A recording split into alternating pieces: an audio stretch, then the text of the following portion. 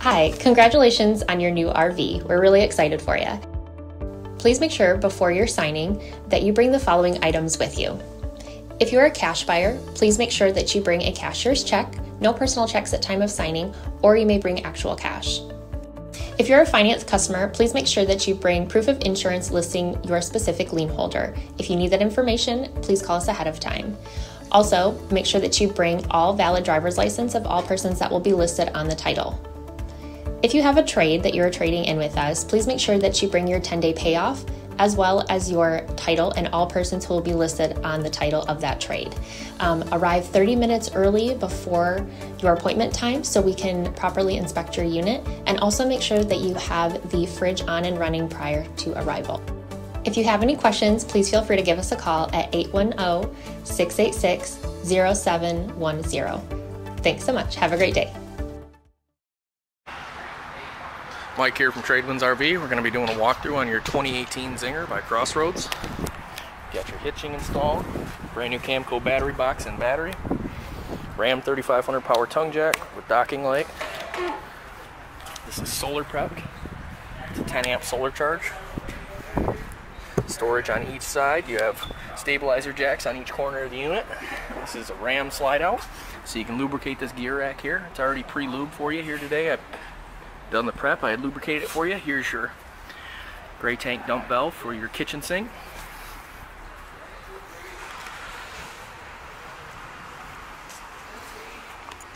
Here's your black valve on the left, gray on the right for your bathroom. This is your 30 amp power cord. This has an outside shower. This is a sewer flush strictly for the black tank. City water connection. Rear stabilizers. Sewer hose storage in the back bumper. This is a cable inlet. It's pre-wired for a Furrion backup camera. You got the spare tire mounted.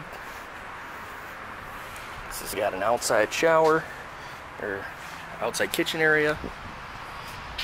LED strip on the awning, LED speakers. This is a power awning. This is your access panel to your refrigerator for service.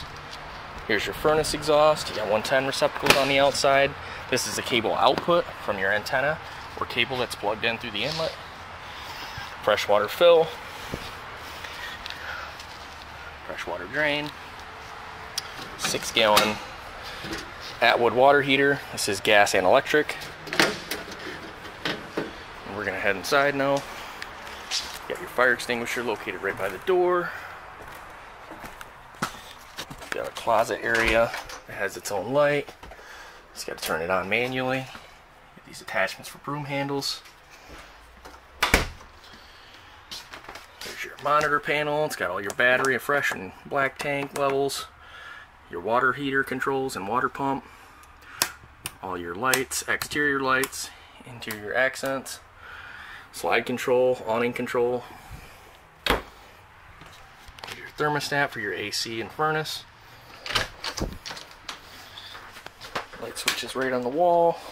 Got a GFCI receptacle in the bathroom. This is a porcelain toilet. It's got the side flush. It's a dual foam shower liner.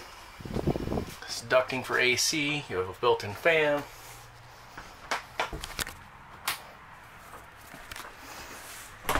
Dual bunks. 12-volt plug-in on the top. 110 receptacle on the bottom.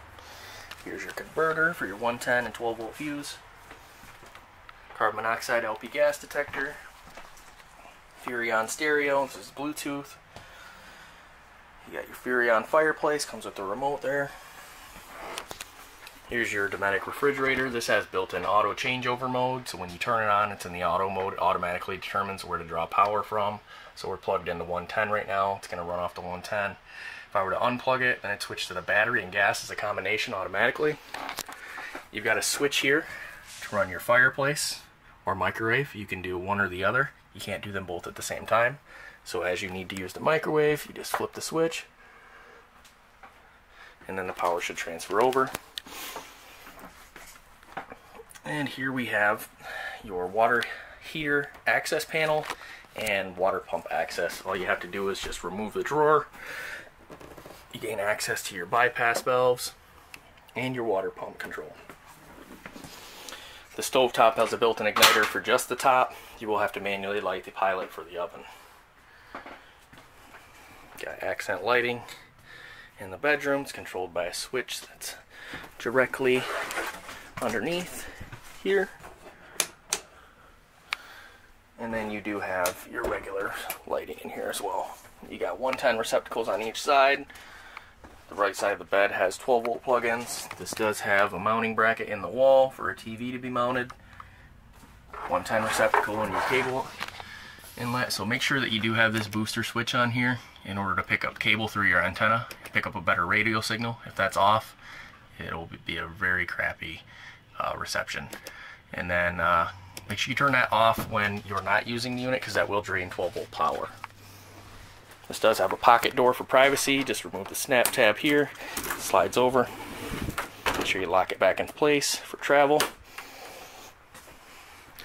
That about wraps up the unit. Thanks for watching. Quick reminder, before you guys spend all day waxing this unit, this is a 2018 model, so we still do have the paint protection available. And you can also get the internal protection too for all your fabric and cloth products. And make sure while you're at it, you look at that extended warranty for all your appliances. Thanks for watching.